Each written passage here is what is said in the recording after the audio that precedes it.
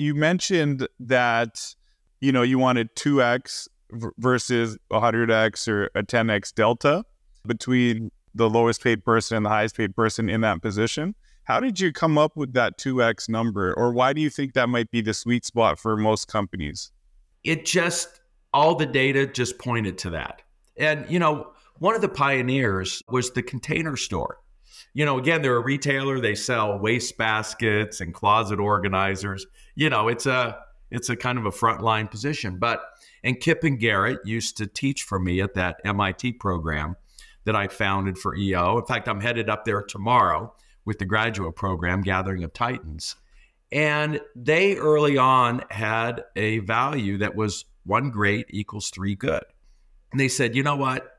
Let's just pay our retail employees twice what they would make in any other retail store. Let's just take compensation off the table, but let's train them so well, 250 plus hours versus typically 8 in retail, so that they're 3 times more productive in delivering on revenue per square foot and profit per square foot and per customer visit and all of that.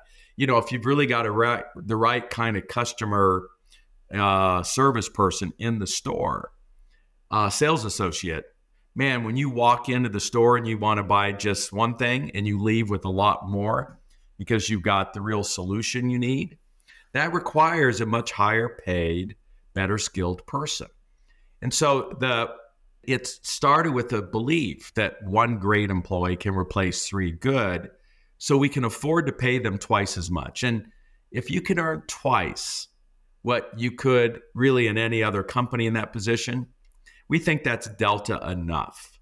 Now, Costco, if we were very specific, Costco crushes Sam's Club in any metric you want to look at. And their people, by position, are paid anywhere between 40 and 80% more than what they would make at Sam's Club. But their performance is 3x. So they're not quite twice. They're 40% to 80% more. So I think as long as there's a decent delta over industry average, you've got a chance to attract and retain, a higher quality person, which by definition, they're generally easier to lead. They self-manage, and they're more the A player that you need to be successful. I appreciate you sharing that. One last piece there, or one last question there before we kind of wrap up the show. I have a final question as well that I think might require some thought. So when we're talking about this compensation piece, are we structuring it like a bonus where if you hit certain metrics, you're going to be bonus to where you might make 2x versus, the next person who's maybe not performing as well as you? Or is it your base compensation or just a combination of the two? Yeah, at Allied Printing, which we feature in the Scaling Up comp book. And by the way, we have 100 mid-market companies in there that are not Facebook or Google. They're, not playing, but they're companies like us that we can identify with. John's, it's a combination. Their base pay allows you to get twice, and it's not a bonus. It's based on performance. By the way, it's a fairly easy measure. You get promoted as a customer service rep, and make sure you give various titles. Start with beginner, to wizard and maestro. We give that example in the book. It has to do with the size of the gross margin of the project. The more important, larger print ongoing customers, they don't need 2 customer service reps. They just need 1. But that client brings in considerably more gross margin dollars than some of the smaller clients. And so it's generally tied to the amount of gross margin dollars of printing that you're handling.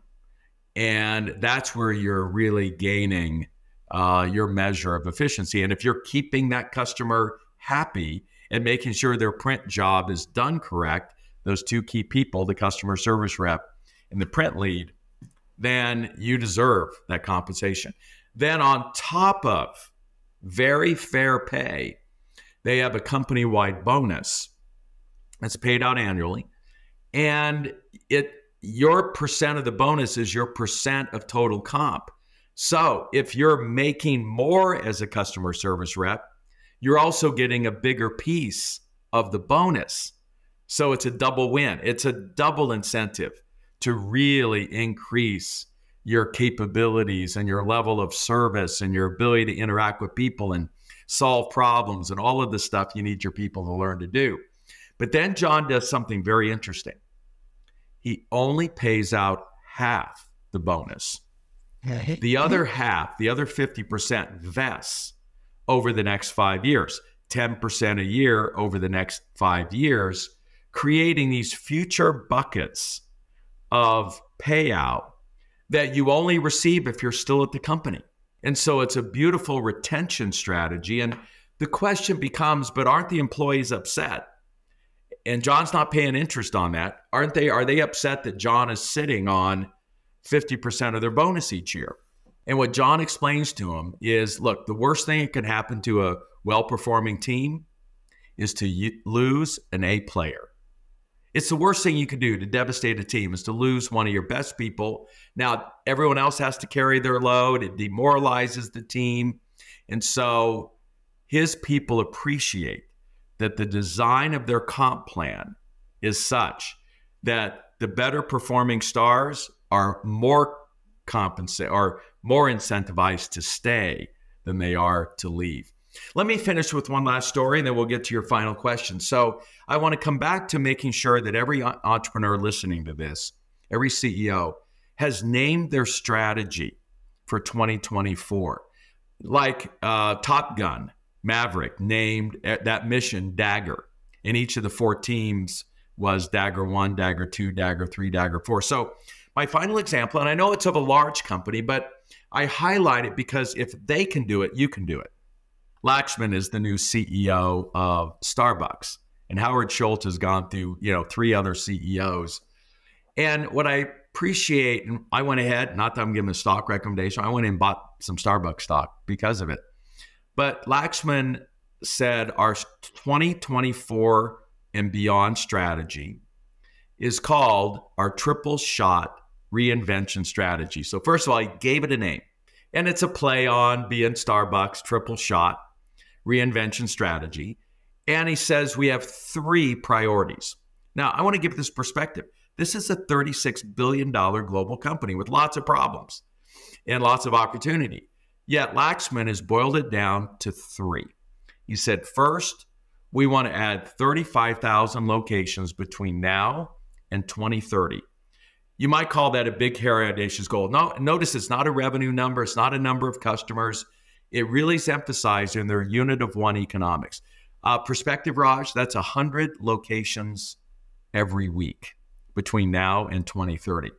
Said number 2, to help pay for that, we want to find $3 billion in savings. Now, on $36 billion in revenue, that means he wants to improve margins by 8%. And that's exactly what we encourage entrepreneurs to do. Rather than lose 4 points of margin because they scale, add 4 points. That 8 points of additional margin, in their case, $3 billion on $36 billion, is what he needs then to help fuel number 3, which is by 2025. So that's a short-term goal.